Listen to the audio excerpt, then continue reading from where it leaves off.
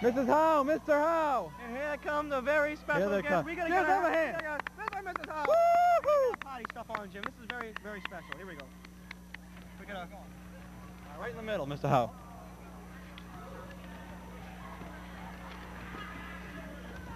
You got mine, Bob? Yep. Fine. Here we go. Have a seat right in the middle. Oh, this is an absolute honor. This is an absolute honor to have these two on our show, Jim. Absolute honor. I was mentioning before, Mr. Howe, that pills Jim takes had effect on his hair, and that's why it's like that. I'll tell you, he looks great. He looks great. I don't know what he's talking about with the hair. So what are your thoughts on the season so far?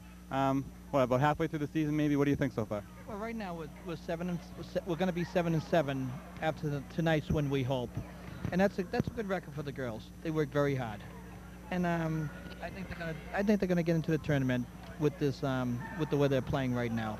And this is how you two will be there cheering them on throughout the tournament? Always. They're a great team. They are. Can't go wrong there.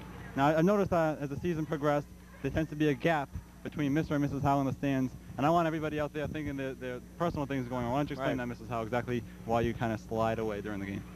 My husband roots for the girls very loudly, and I try to be quiet. Oh, my God. Oh, give him a job.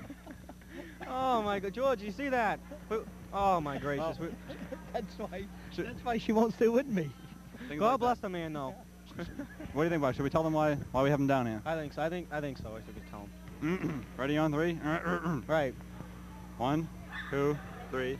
Happy birthday to you. Happy birthday to you. Happy birthday, Mr. and Mrs. Happy birthday, dear Mr. and Mrs. Listen to yourself. One more time. Mr. and Happy birthday, Hurricane House.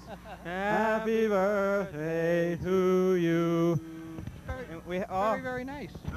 That's what Mr. Howe's birthday early in January. Mrs. Howe right around the corner. January 4th is mine, and January 31st is my wife Sheila's. We want to pop these balloons. What's that? Happy birthday. Give it a Bob. All right, Bob.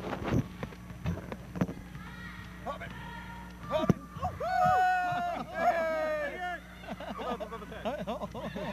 There we go.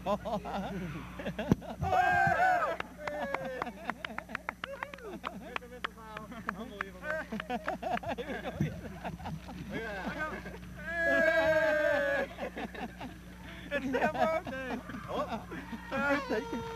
Happy birthday. Wow. Wow. Right. Hey, let me tell you guys, you do a great job for the kids. You know, believe me, we enjoy you a lot, the both of you, Jimmy and Bob. How much do we enjoy you? Well, you've been doing it for how long now? 3 years? 3 years. 3 years, and we hope you continue until whatever. Well, as long as you keep coming to the games. Right. We'll be here next year too.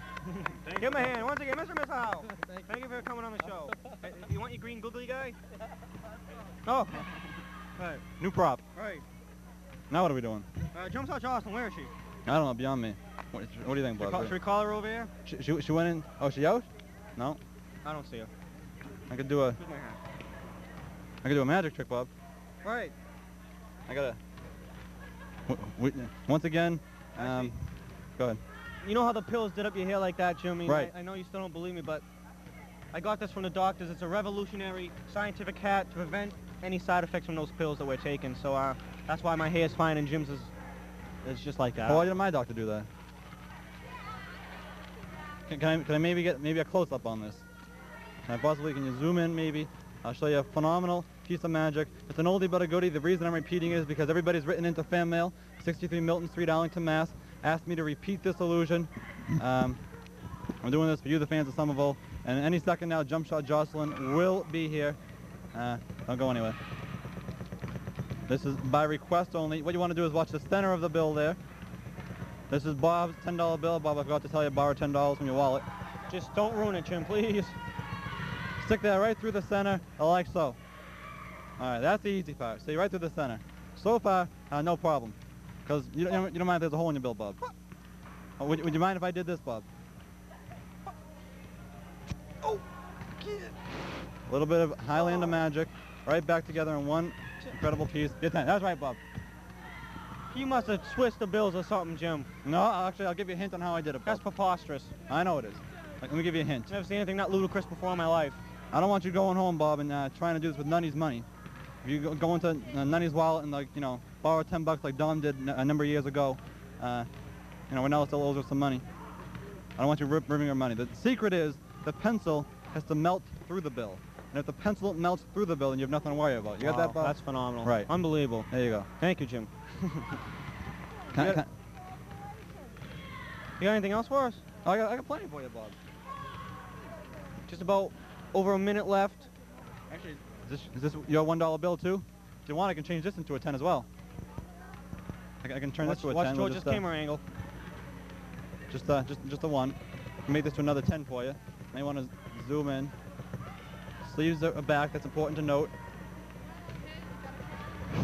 Although this is new, Bob, so you know it might not work. You know, Right. I'm not supposed to be doing it until I have it perfected. But forgive me if it doesn't work. You know, what can I do? There you have it. A crisp, clean 10. Wow. What? Oh, some sort of miscut. Wait a minute, see if I can fix this for you. Fix that, Jim. Some sort of miscut bill. Again, we're waiting for jump shot Jocelyn. Can I? Hello? Good enough. A $1 bill. I'll take it. Okay. Believe it or not, sports fans, Dave did ruin jump shots Jocelyn's chance to be in the spotlight. The Spider's not too happy about it. You can see he's aggravated. But what are you going to do? Maybe we'll get a next game, Jim. About 30 seconds.